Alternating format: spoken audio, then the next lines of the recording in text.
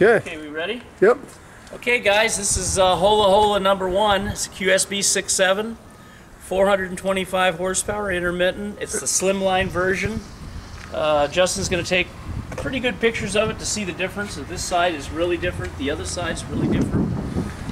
This one's got a ZF 286 IV on it. I can't remember the ratio. What was it? 2 point... What's it say there? 2.5 or 2 to 1. 2 to 1. 2 to 1 ratio.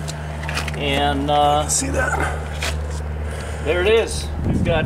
What's the difference between the slimline and the? Well, the front mounting brackets for sure. Okay, are totally different the way it mounts. It uses the QSB 480 aftercooler instead of the much more fancy and complex 6.7 aftercooler. On the other side of the engine, it uses a QSB 5.9 480 heat exchanger,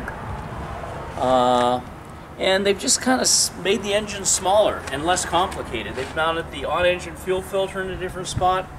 They've moved the ECM up a little bit. I like the engine, I really do. I especially like the front mounting better than the other front mounting.